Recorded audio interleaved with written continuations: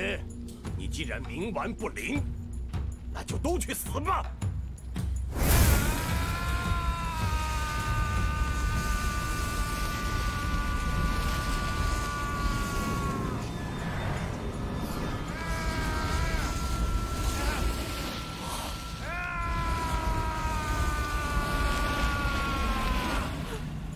九月，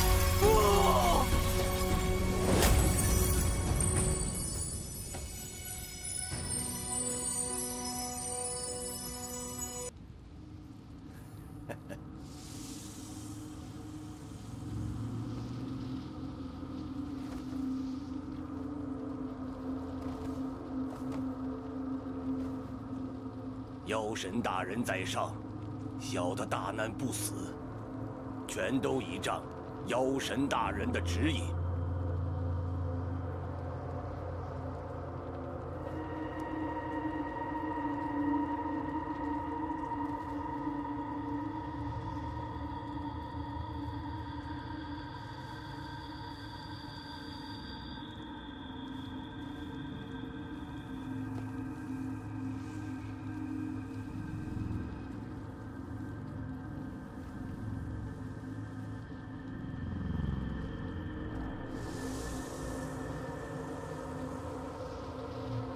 100年了，我们期待100年的那一刻，很快就要到来了。哈哈哈哈哈哈！哈哈哈哈哈！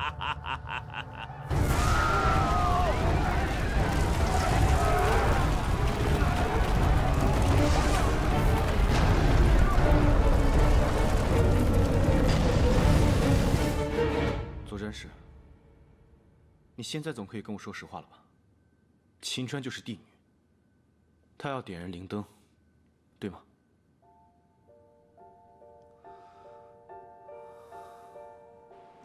你知道吗？天元国和离国议和之前，我和帝女就有婚约。那一年，我才12岁，兜兜转转，居然是她。 可当我知道这一切的时候，他居然要死了。他那天告诉我，他要以灵祭灯，脸上丝毫没有害怕的表情，就像一个出行很久的人要回家了一样，甚至还带着笑。他还笑着。我甚至问过他，如果灵灯节气的人换成是我，行不行？不过我了解他。 他不会断了这个念想，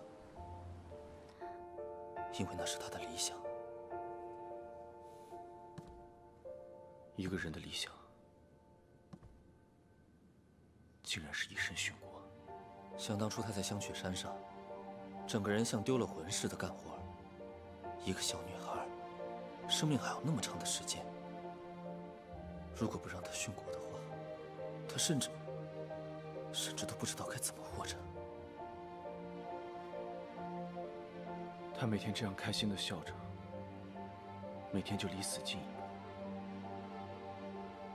早知道这样，我当时应该骑着竹马，直奔离国，娶她为妻。二皇子殿下，如果没有经历这么多事情，你也不会爱上他。你还挂念他，对吧？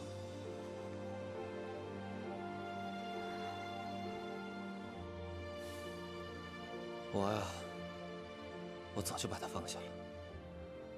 我现在心里唯一挂念的人，只有玄珠。经历了这么多事情，我大概也明白你的心意了。你跟玄珠姑娘，就是一个鱼缸里面的2条鱼，相濡以沫，鱼水之欢。二皇子殿下，您学过成语吗？我的意思是，男人就应该主动一点，不要老让玄珠姑娘猜你的心思。你不着急，我都为你着急。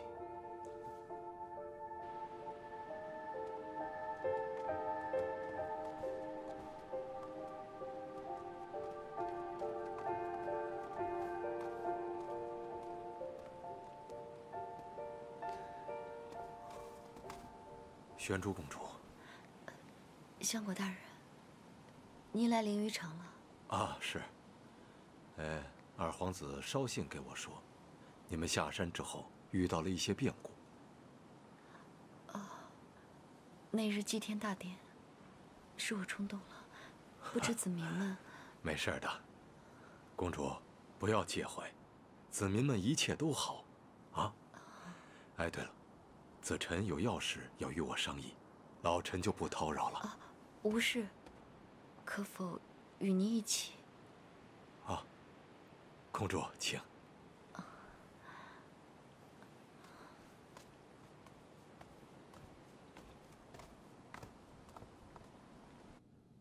公主殿下为了复兴大理，委身香曲山做杂役，夺取灵灯。诛杀假扮于我的妖物与丽渊，如今又以自戕的方式与妖王决斗，牺牲的太多了。公主殿下福泽深厚，又取得香雪山仙人的庇佑，会没事的。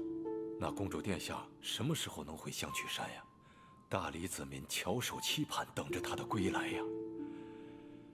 唉，如今我老了，我只能带领大家一时。等黎民们真正发现群龙无首，那必定会民风萎靡的。他一心想斩杀国师，如今大病初愈，肯定不会再回到香曲山的。相国大人，或许我可以代替帝女，暂时安定黎民。啊，玄珠公主，您寒症在身。依老臣之见，您还是早些把病养好，啊。子臣，你说的对，那妖王才是咱们真正的敌人。这个时候，绝不能让公主殿下为香曲山分忧。这公主殿下的安全保障怎么样？那南蛮妖王可是有100年的功力呀，连仙人都不是他的对手。父亲啊。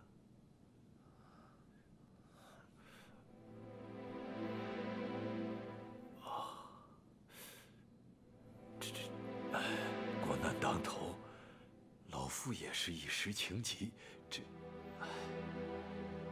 公主殿下牺牲的太多了。我甚至问过他，如果灵灯节气的人换成是我，行不行？你们搞错了，她才不是帝女呢，一个藩国的公主而已。大理子民们翘首期盼，等着她的归来呀。但是我了解她呀。又是帝女，那我是什么？之前的那些日子又算什么？大理国都灭了，还分什么藩国公主吗？只要有帝女在，我什么都不是。够了！公主，公主，以后不要再叫我公主。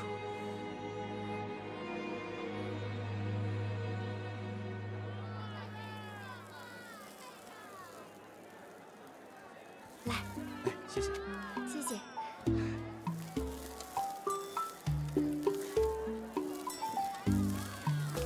姐姐来3张葱油饼，把钱给那个叔叔吧。来，宝宝。小心烫啊！放这儿。小心烫，呼一下，这样，呼一下，啊，慢点。谢谢姐姐，谢谢姐姐。小心点啊！哎呀，叔叔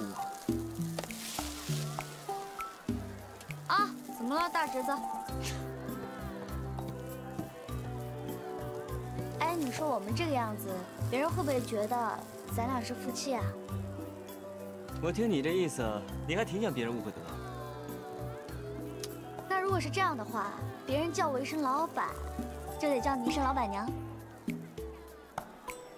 是，相公啊，我们今天挣了20文呢。啊，回家给你买条花裙子啊！哎，你。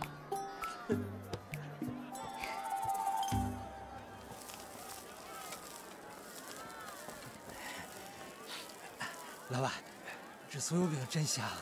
2文钱一个，把钱给他。那放这儿。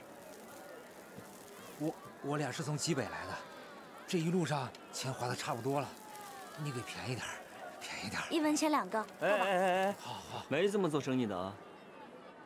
你不是不喜欢钱吗？这2位是从极北之地而来，哎，对，怎么看起来如此狼狈啊？哎呀，公子不知道，这冰原镇的火山突然间喷发了。对呀，好多人流离失所，我们也算是逃难的。是啊，火山？对，这火山真是古怪。按理说，这数百年应该沉浸在冰川之下，可是如今不知道怎么就冒上来了。对，我冰原镇的朋友亲眼所见，那山体上的岩浆路径啊，非常诡异，是个似人似兽的模样。这大家都说呀，这东西好像是，妖怪。对，妖怪。对，可吓人了。老板，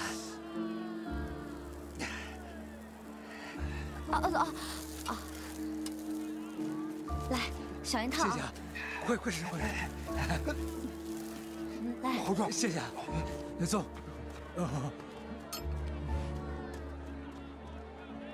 九云，你说那火山是不是？是什么事啊？饼都糊了。哦，对。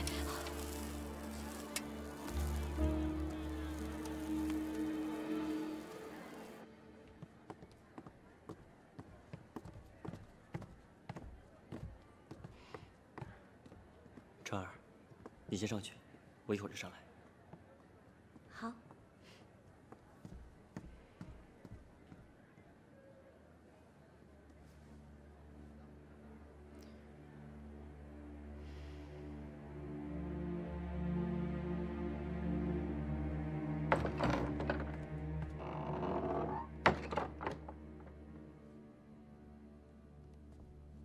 那山体上的岩浆路径啊，非常诡异，是个似人似兽的模样。这大家都说呀，这东西好像是，妖怪。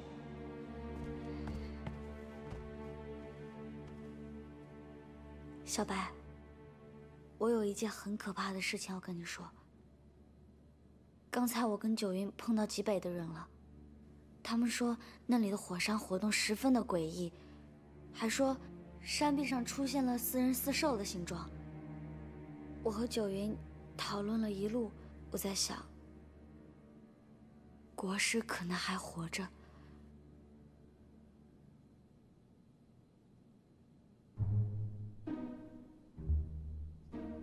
小白，小白，你有没有听见我说话？喂，还在睡？不是说休息2天就能好了吗？哎，我没有惹你生气吧？啊？我说，喂。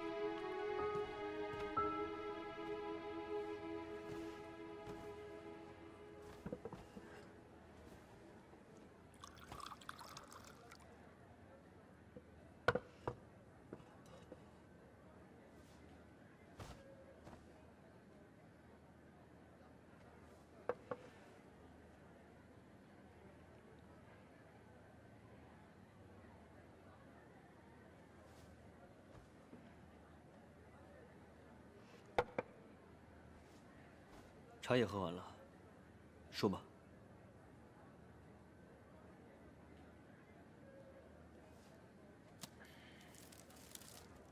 我曾经答应过你，去一处没人的地方清修。这次是真的要上路了。所以，你是来辞行的？我是来感谢你的救命之恩。这些年，我为了得到灵力，确实做了很多错事。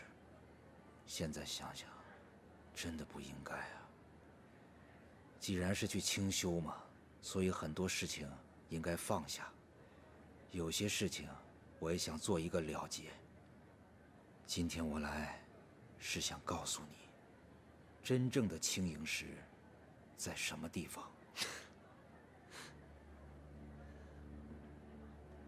我是为青萤石死过一次的人，你叫我怎么相信你？是。九云，我是这3界当中探寻宝物的第1人。这件事情，你应该没有忘吧？青萤石到底在什么地方？南疆海底的最深处，一个凡人永远也去不了的地方。南疆海底。记住，青萤石质地如冷玉，通体海潮色。据说，常以蚌为眼，甚是难寻。最关键的是，它只与选定的主人惺惺相惜，相互吸引。你既已知晓，为何不亲自寻找？不值得。既已知晓此物是那南蛮妖王的命门，我们又何必去招惹他呢？我师父冠人上仙，寻找多年，皆无所获。这青萤石真在南海吗？冠人上仙是寻找了很多年，但他目光短浅，犯了一个重要的错误。他认为仙家至宝必在仙界，像南海这种妖魔出入之地，他是永远不会想到的。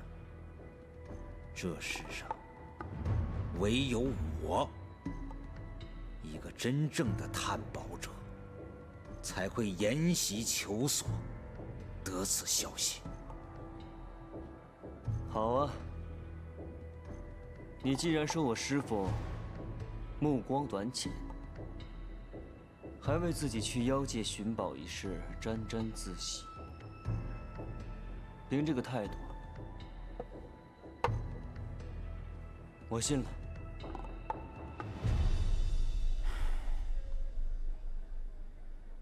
茶喝完了，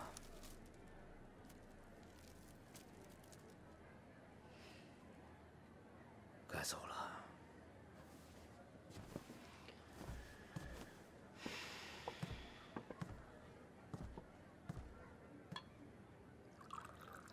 九云，就此别过，切勿再以身犯险。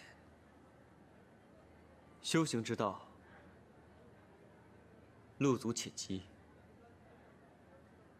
保重。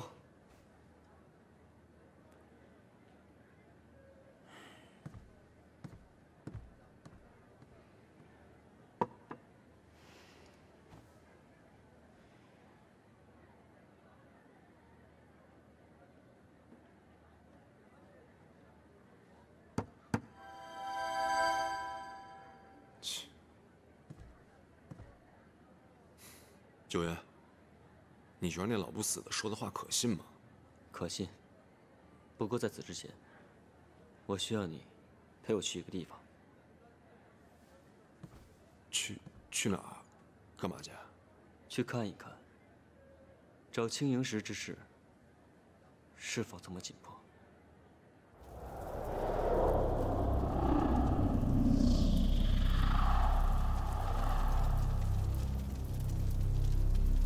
九爷，我们还是赶紧回去吧。这大晚上太瘆人了。看来这个老妖没死。我不敢相信，这竟是南蛮妖王之力。我之前也不相信，这片火山只是他一妖之力。你看这神秘。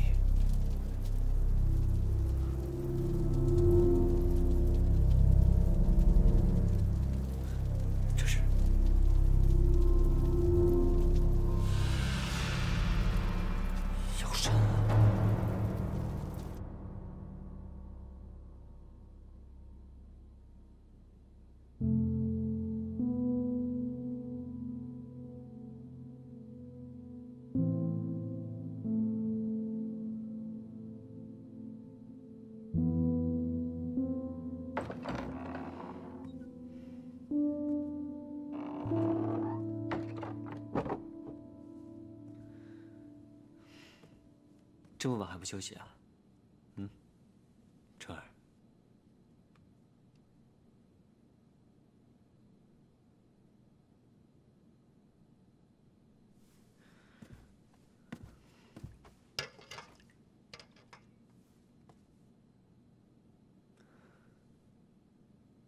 你那个镜子不是小白，小白他能照出我原本的模样。他去哪儿了？ 小白他，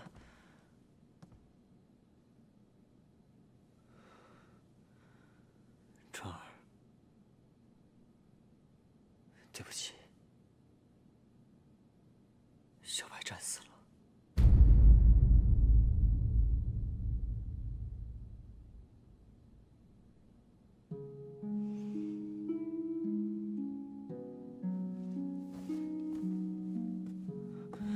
川儿。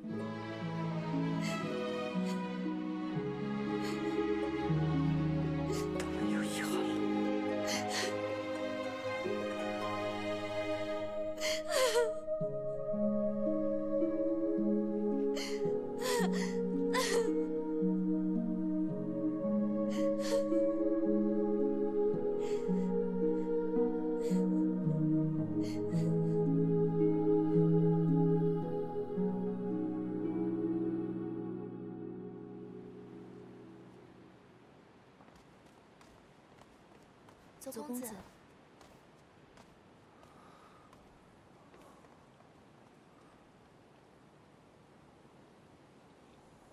你跟玄珠姑娘，就是一个鱼缸里面的两条鱼，相濡以沫，鱼水之欢。二皇子殿下，您学过成语吗？我的意思呢，就是男人啊，应该主动一点。玄珠，子晨，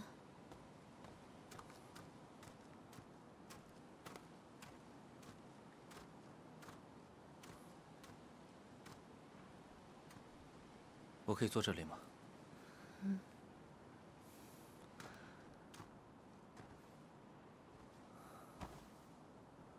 相国大人走了，今天清晨便回去了。玄珠啊，你怎么想的？我不知道。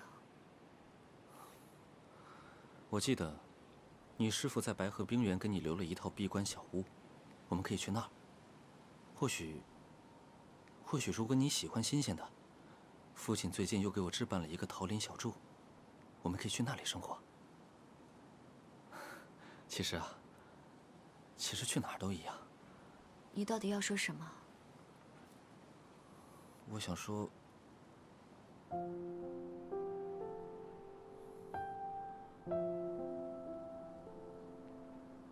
想说，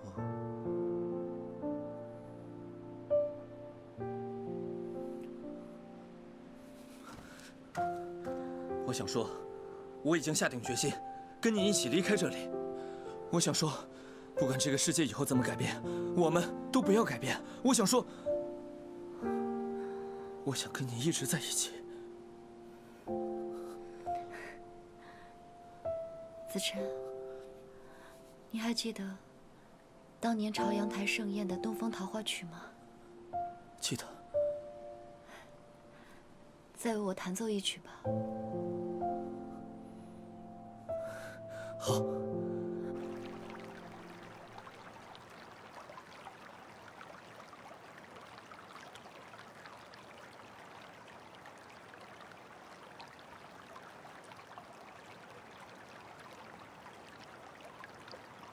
你该回家了，小白。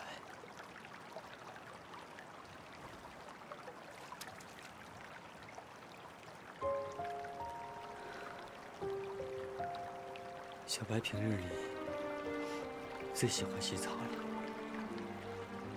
把它扔在水中，它应该。我觉得我穿的挺好的呀，大人。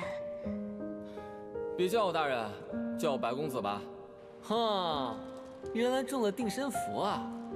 你也有今天啊！我要跟你一起下山，你我二人就此结伴营生。我给你修一下吧，你必须要完全像才行啊。本公子向来怜香惜月，你虽然土了点儿，好歹也是个女的。好了，别说，睡吧。我喂你啊，咱俩这关系也没到这份上吧？自己吃。九云大人他把你给绿了，听见没有？去抓鱼啊！哎，九云大人，小川说的可是让你去抓鱼，你是见着那黄牛肉了，那我呢？我只能在旁边闻着那味儿，谁更惨啊？啊？哎，干嘛呀？我好好的兔子都给我弄花了。我的小白长大了。你们都不让我来，现在还不是一样需要我？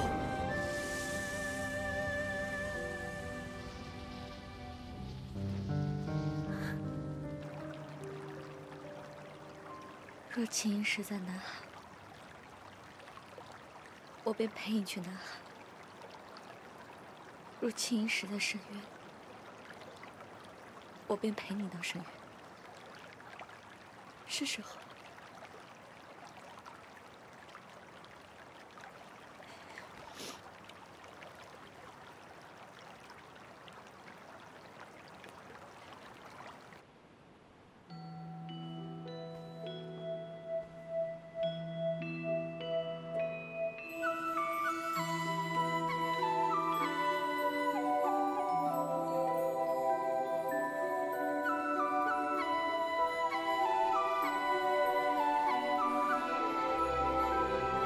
我想说，我已经下定决心，跟你一起离开这里。我想说，不管这个世界以后怎么改变，我们都不要改变。我想说，我想跟你一直在一起。你们搞错了，她才不是帝女呢，一个藩国的公主而已。公主殿下牺牲的太多了。如果灵灯集气的人换成是我，行不行？玄珠，玄珠，玄珠，你怎么样？我跳的不比他差吧？为何要如此逼自己？玄珠，玄珠！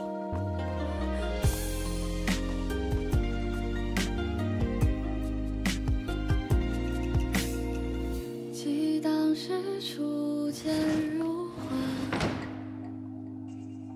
望你明眸灿如霞华。在一起，明知子辰，我都不知道现在的自己是怎么了。我应该高兴才对，可我心里总想着和他比。如果不能战胜他，我就不能好好的爱你，你也不能爱我。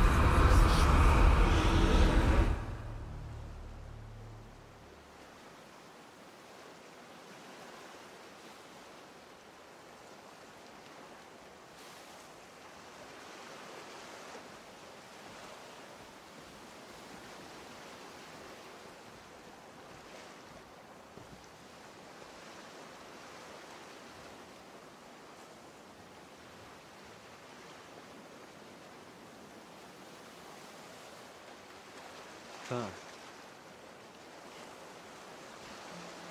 这是定水珠，吃下之后，便可在海州一切自如。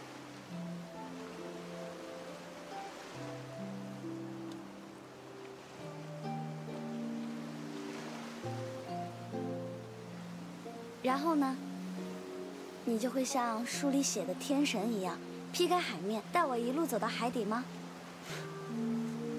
真有想象力呀！可是我不会。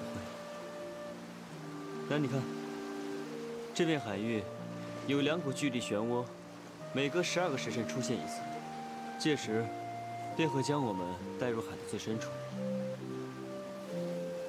那就是庆应石的所在。可是我们要怎么找到漩涡？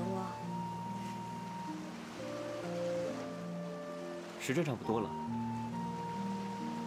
姑娘，出海吗？啊？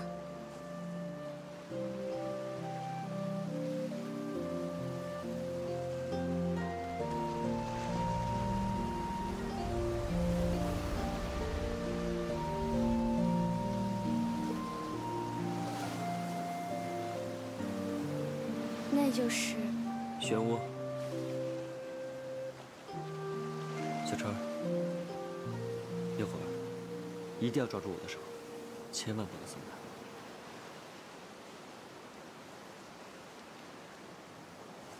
好。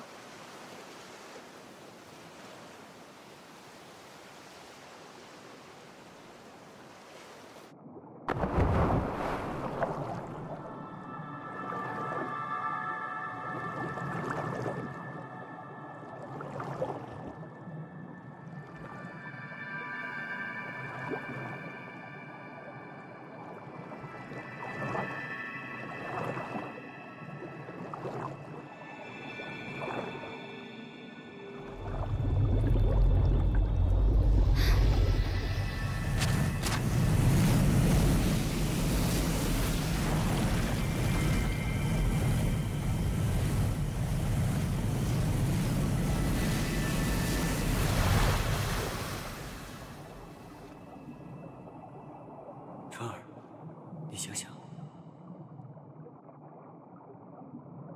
你醒醒！九云，你受伤了吗？我没事儿。这里好冷，我有些撑不住了。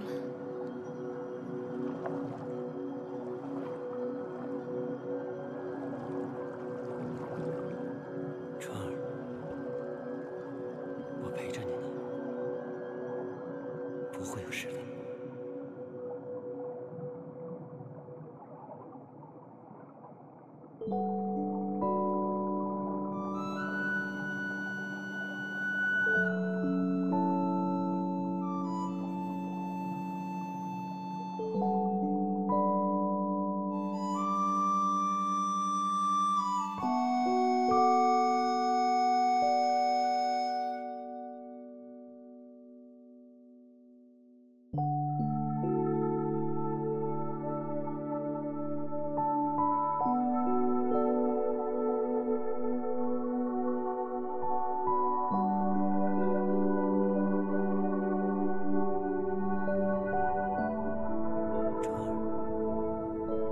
想想。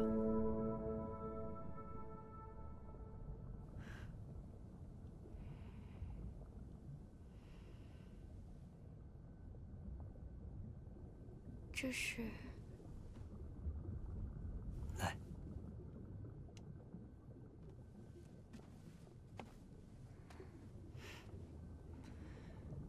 这应该就是南疆真正的海底。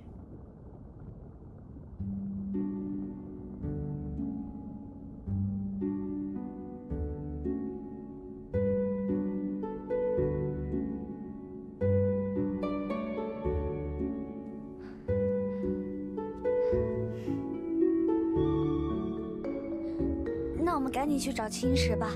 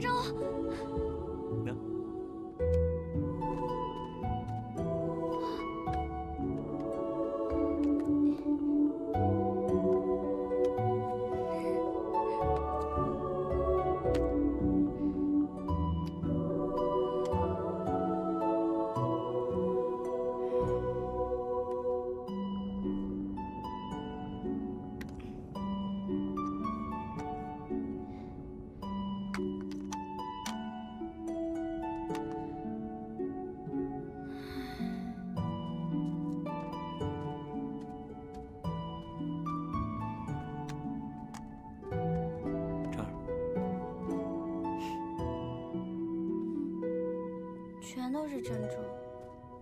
我要是再摸到这种圆滚滚的东西，我都快吐了。女人就是这样，嘴上说着不喜欢，手里还捧着一大堆。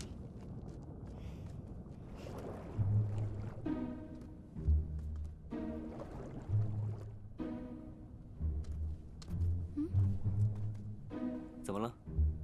我怎么感觉这个小贝壳一直跟着我们呀？眼花了吧？贝壳怎么会长脚呢？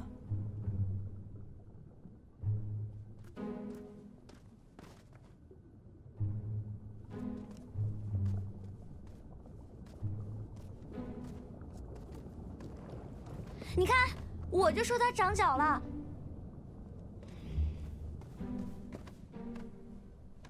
小贝壳，你干嘛跟着我呀？你家住哪儿呀？你是喜欢蒜蓉还是豆豉啊？啊？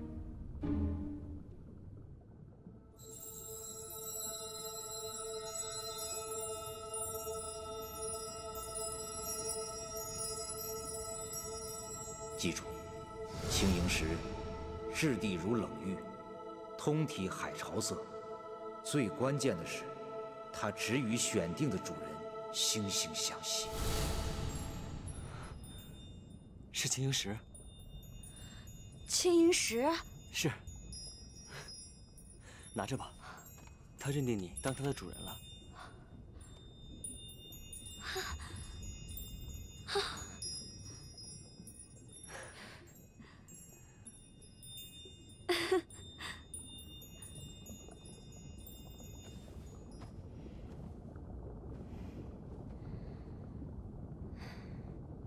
难得这么爱你舒适，在下次漩涡到来之前，还有12个时辰。现在能做的，就只有慢慢等待了。我希望漩涡不要来，永远都不要来。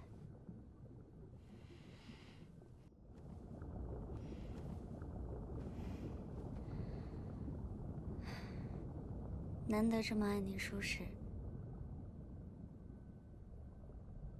在下次漩涡到来之前，还有12个时辰。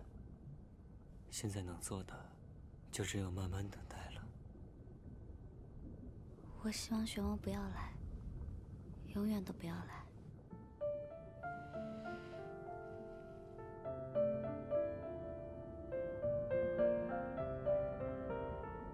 我啊。 以前老是幻想我们老了之后会怎么样？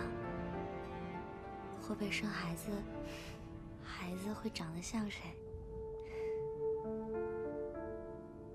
其实我曾经是很鄙视这种无聊天真的女人心的，因为我觉得，既要点灯，那就应当是铁石心肠，义无反顾，死得痛快干净才对。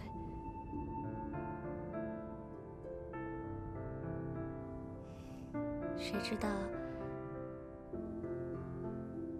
曾经鄙视的幻想，倒好像成了一种遥不可及的期望呢。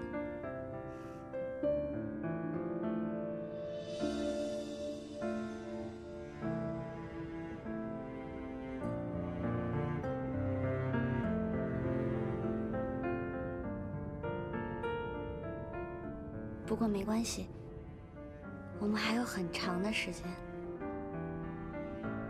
就当这辈子我们是在一起的。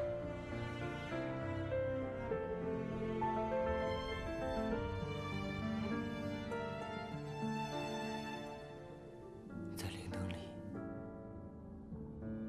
我也会陪着你。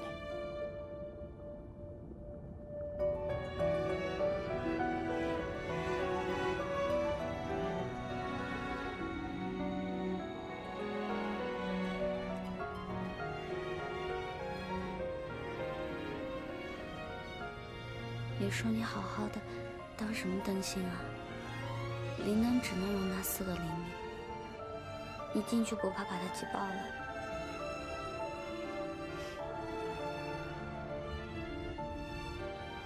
你是从什么时候爱上我的？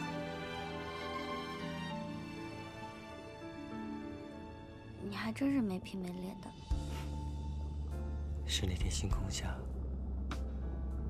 我说一切都会陪你的时候，还是为你花尽眼功，让你找回自己的时候。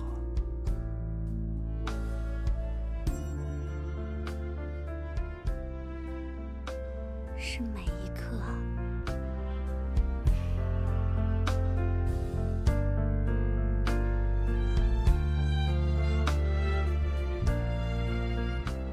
九云啊，你应该最清楚，时间是无用的东西。只要我们在一起，只要没到黄泉地府和鬼把我们深深的拽开，只要死亡没有先带走我们就是幸福的。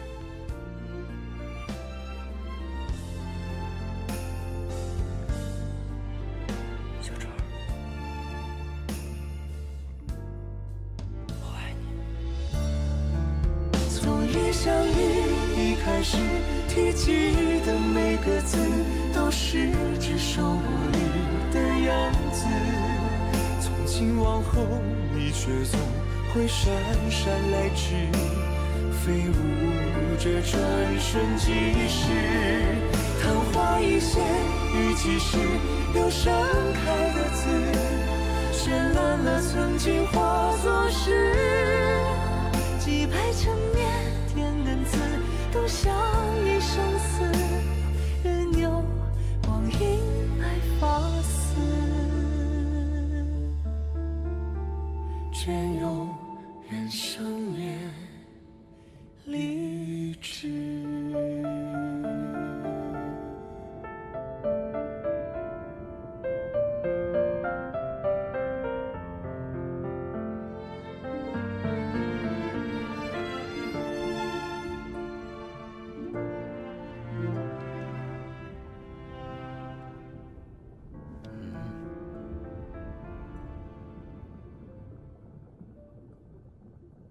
傅九云，我会对你负责的。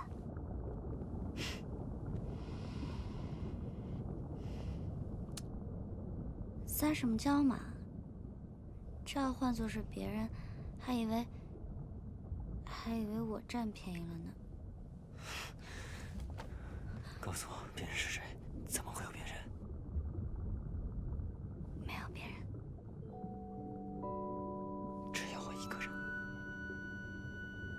凭什么呀？就凭我在你还不知道我的时候，就这样看着你了。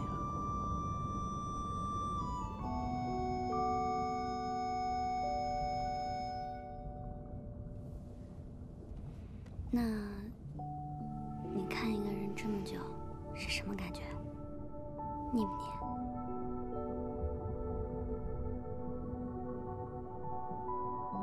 是有点。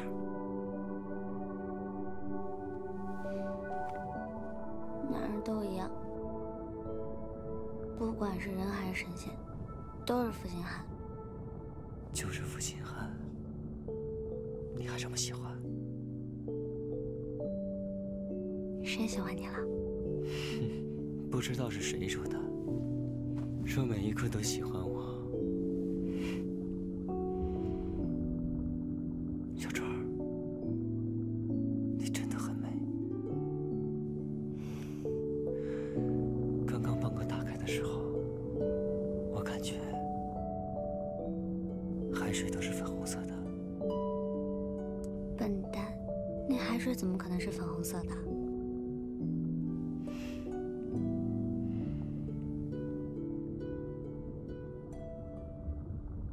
我希望我能帮你除尽妖邪，让你什么都不用想，什么都不用做，就像现在这样，乖乖地躺在我的怀里，就守着你，宠着你，保护着你。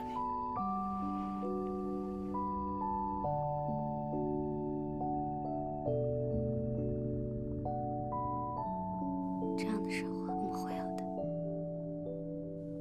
九月啊，天快亮了，我们该走了。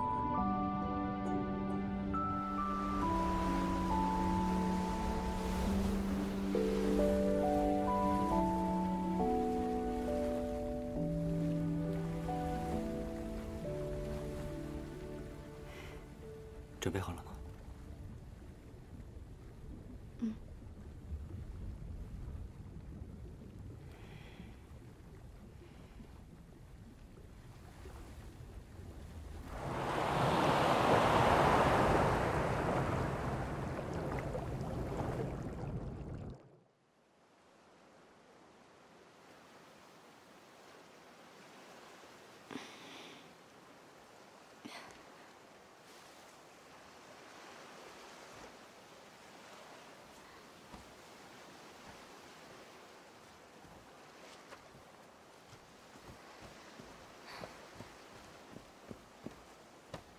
九月，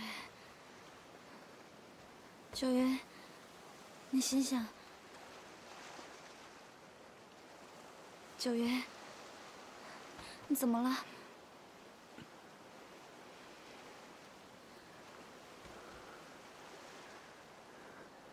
川儿，我要，我要什么？你说呀！我要亲亲。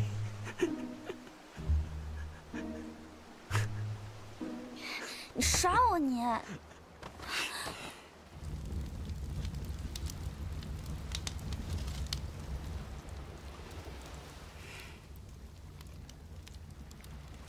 川儿既然喜欢的话，待杀了南蛮妖王，我就把它做成镯子送给你。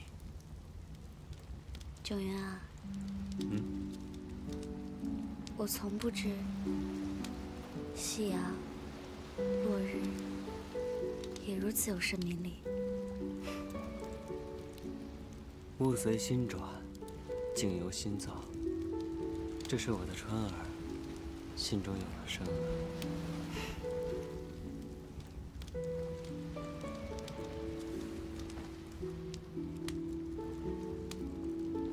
因为我有了你，便才有了生。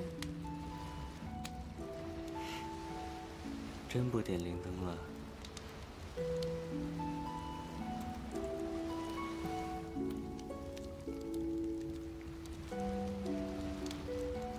星之光亦可点通天之亮。从此以后，江湖上就有一对令妖魔闻风丧胆的夫妇：御妖、杀妖、御魔、杀魔，不点明灯，也可以守护大理子民，维护人间清明。哎呀，怎么了？你不舒服啊？啊？我只是在想啊，这以后啊，我们可有的忙了，因为我们要生好多好多的孩子来帮我们。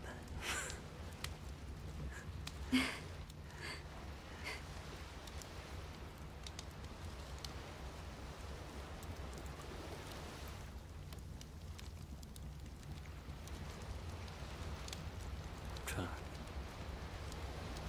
我们是时候该启程了。想必梅山他们已经在灵玉城等着我们了。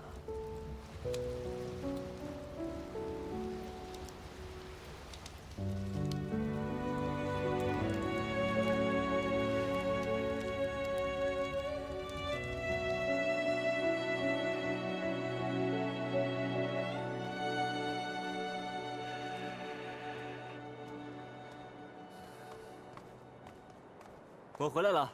哎，九云，你们可算回来了！啊，你说你们两个胆子也太大了，找青石这么重要的事儿也不叫上我。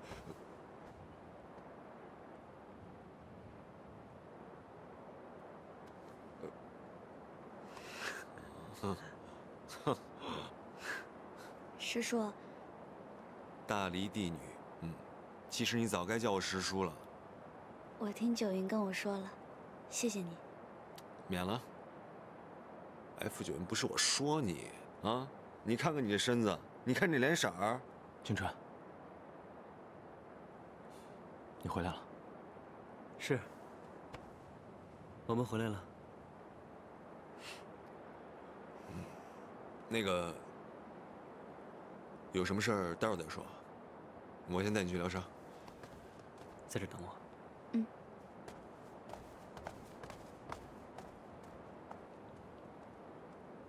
看样子有收获。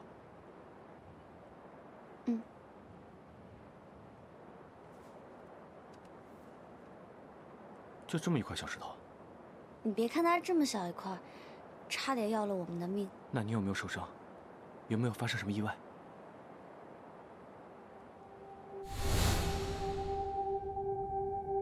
我爱你。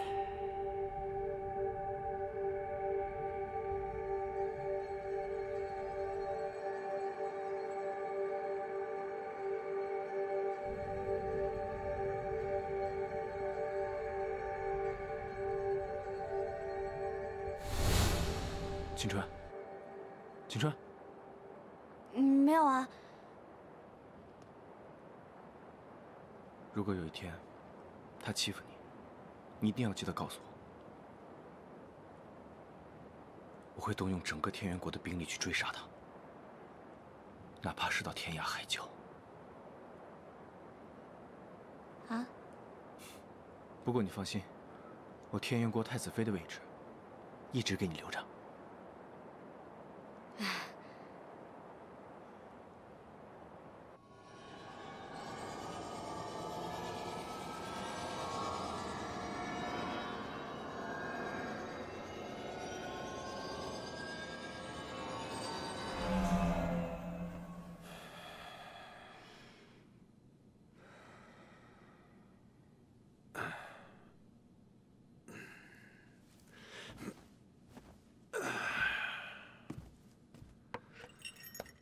我也只是暂时帮你调顺内息而已。你现在这个身子，要是再这么折腾下去，灵灯都不用点，半条命也没了。如今我们已经得到了青石，需尽快与那妖魔做个决断，以防夜长梦多。我的意思是你现在需要静心调气养息啊。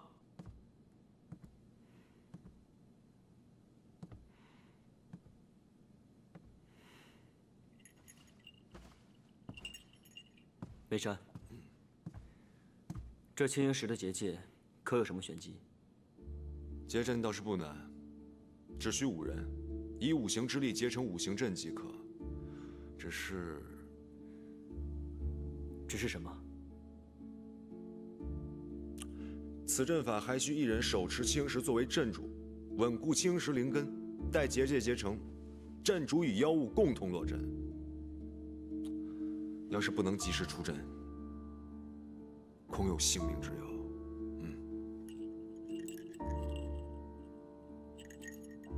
我来做阵主。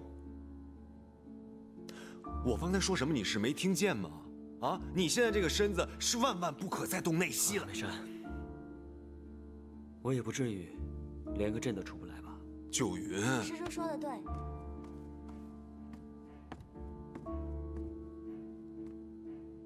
我来做阵主。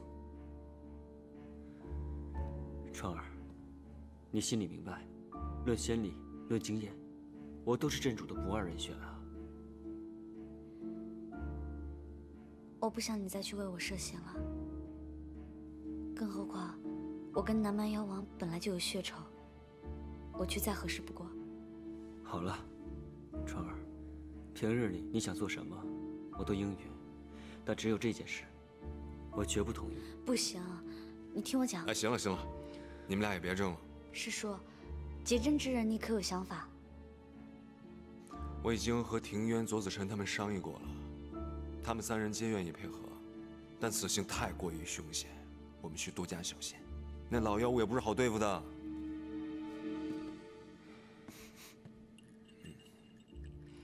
我想跟你商量点事儿。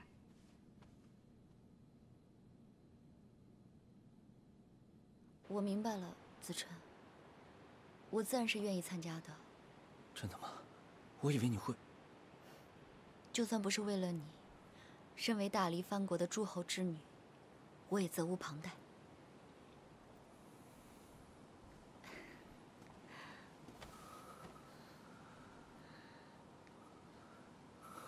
玄珠啊，等这件事情完结之后，我们就隐居逃离，再也不过问世间之事，啊？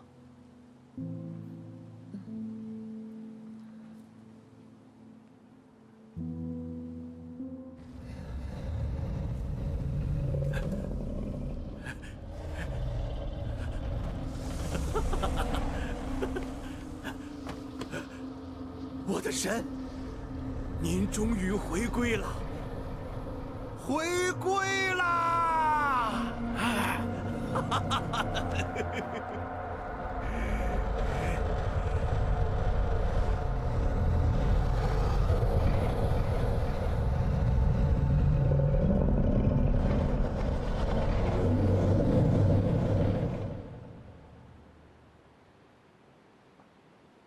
再过几个时辰，就要出发了。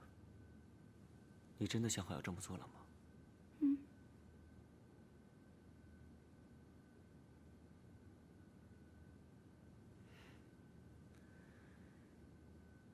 都这么晚了不睡觉，看着我干嘛？因为看不够啊。可你都看了我一整夜了。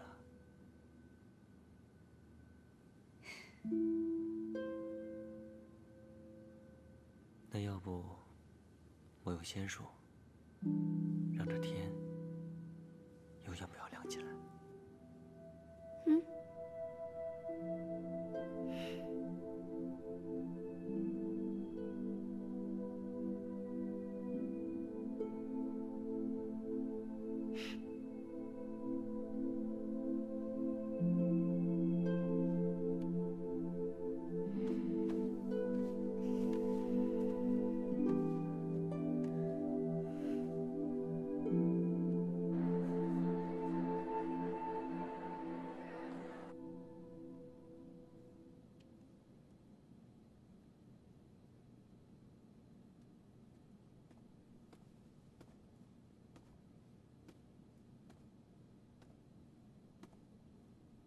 你来啦！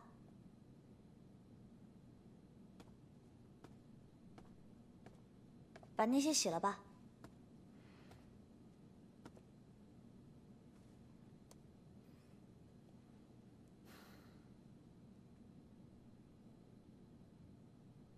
是来帮忙的。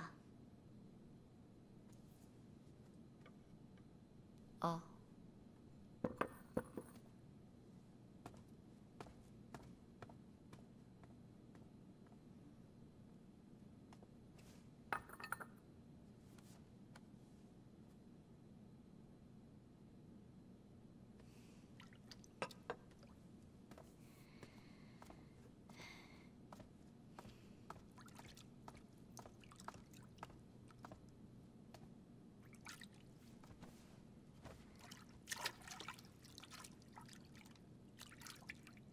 谢谢你啊。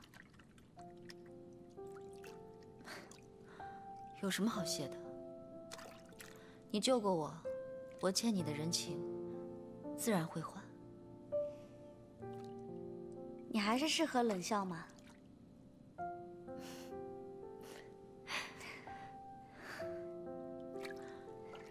哎，你也太看轻我了。我记得小时候第一次进宫看到你，你穿了一件百凤舞衣，在阳光下起舞。那个时候，你知道我在想什么吗？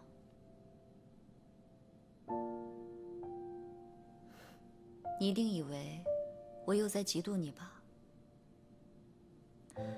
其实我心里觉得，那件舞衣只能你穿，因为其他人都不配。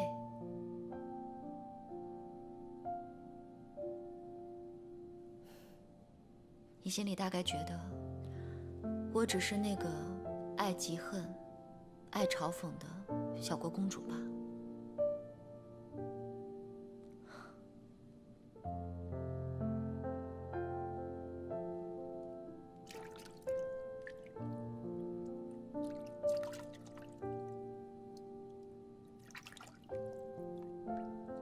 玄珠，以前我总说你幼稚，其实真正幼稚没长大的人是我。以前我心里只有自己的抱负，从来不在乎任何人的感受，直到突然有一个人的出现，让我明白生而为人的真正意义，我的心里才开始有所念，有所惜。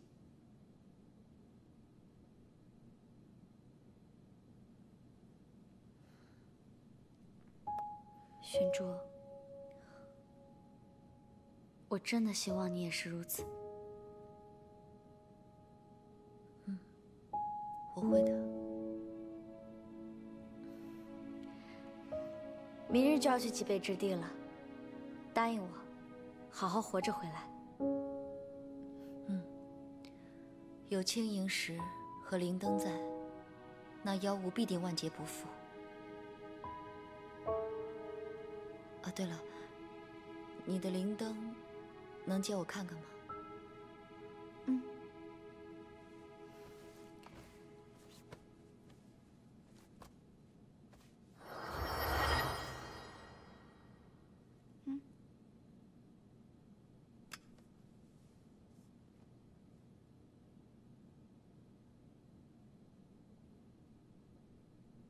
灵灯一旦被点，十方八荒的妖魂都会被勾去，就连碧落黄泉的戾妖也不例外。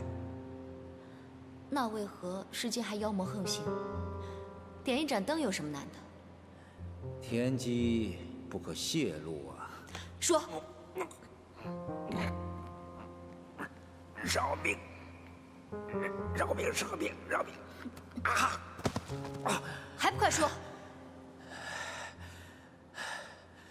我说，是邪气。一旦滴血邪气，灵灯便是任此血辱，一灵即灯，灵灯不灭，血烛灵力，则永生永世受苦。你怎么了？啊，没事。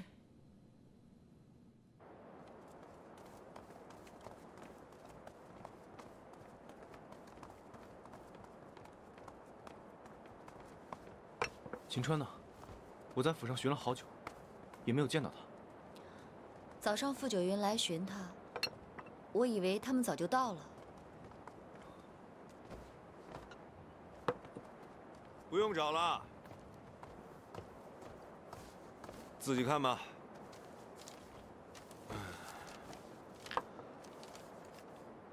闲云野鹤间，浮世不知处。这俩人好兴致。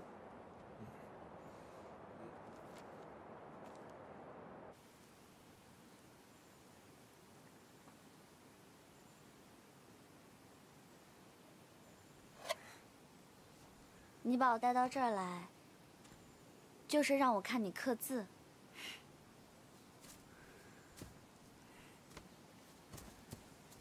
刚刚人太多了，我都没有机会好好抱抱你。你看，等这棵竹子长高了，我的名字也会跟着竹子长高，到时候所有人都会知道这棵竹子是我的。可这棵竹子已经很高了。啊，是吗？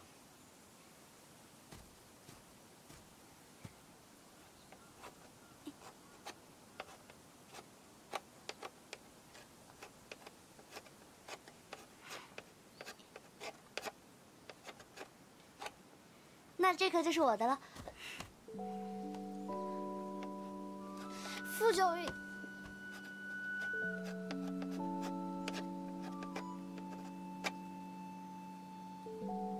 这棵竹子以后就是我们两个人的了。就算肉身殒灭，灵力被忘川洗涤，记忆尽数褪去，至少证明我们存在过。可是到那个时候，我已经变成白发苍苍的老婆婆了。可你还是这样。我会想办法去除我的仙根，跟你一起白头到老。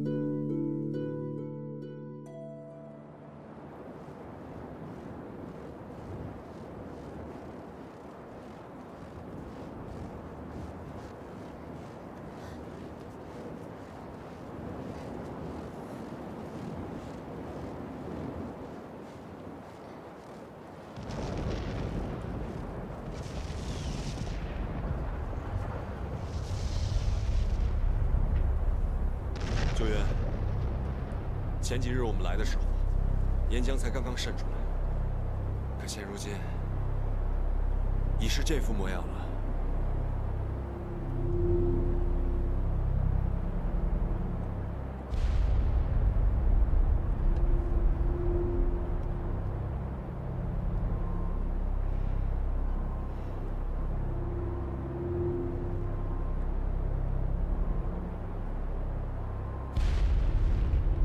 抓紧时间吧，妖王再强大，也强大不过青银石。别害怕，我们必须快点找到他。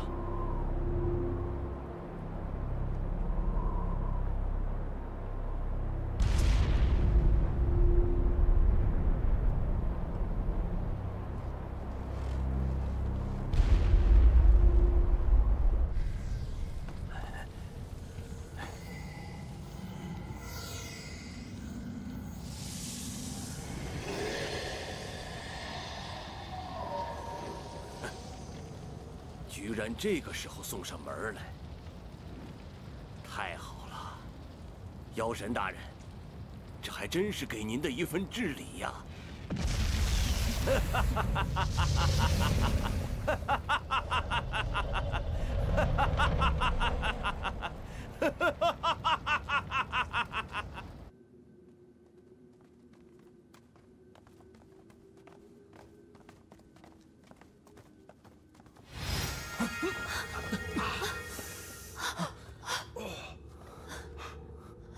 怎么回事？傅九云，什么意思啊？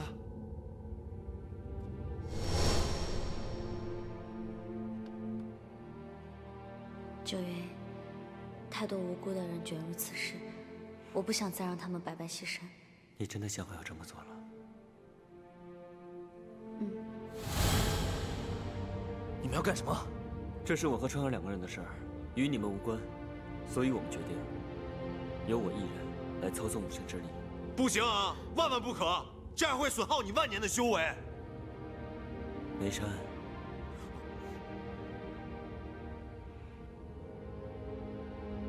川儿，我们走。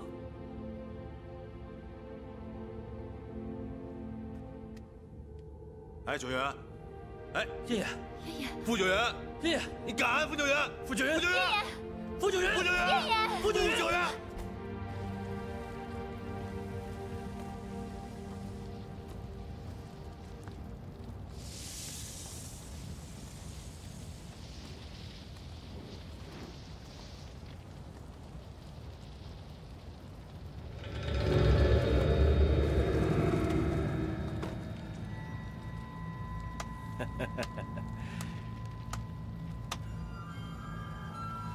傅九云，你终于还是来了。你做了什么？乖乖的交出灵灯。我要让你们亲眼看看，3界成为妖的天下，将是何等的盛况。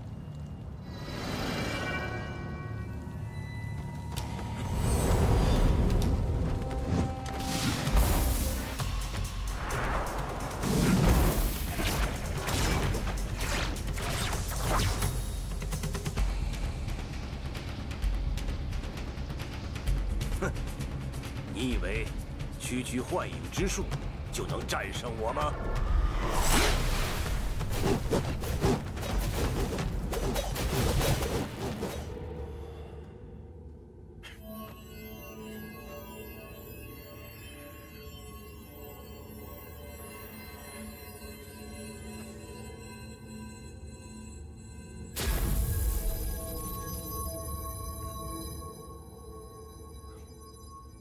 打不开。哼，梅少侠，你也不过如此嘛，连个结界都打不开。要不我来试试？你行你来。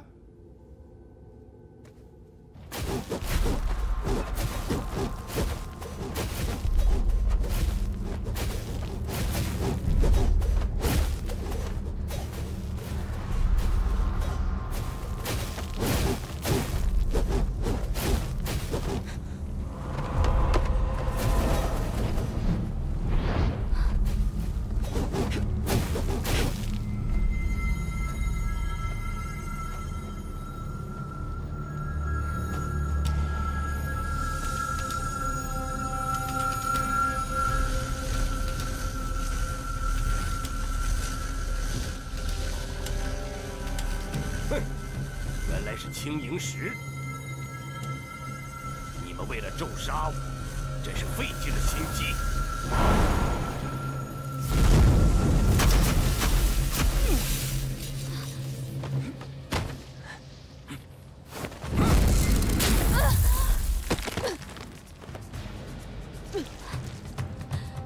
川儿，区青萤石，又能奈我何？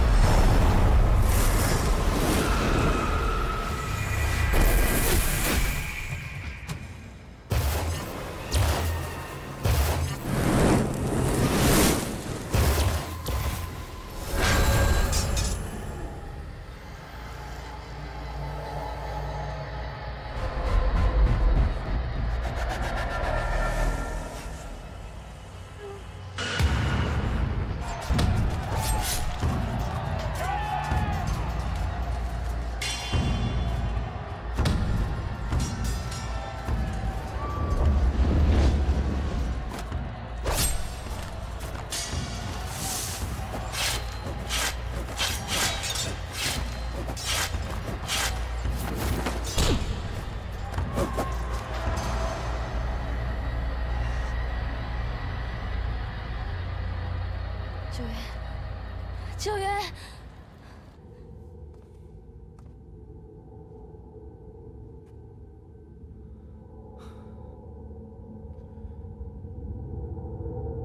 小心！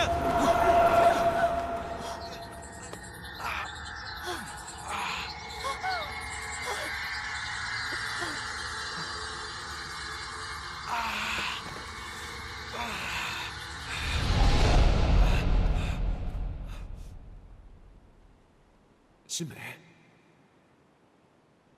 我啊，梅山，你听得见我说话吗，新梅？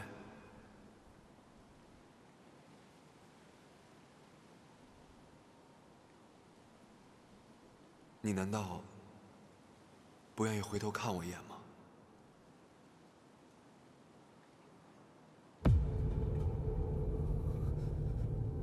你不能叛国！你看看这天下，还有离国吗？你才是真正的背叛！你身上穿着天阳国太子府的战士服，我不可能叛国！我不可能叛国！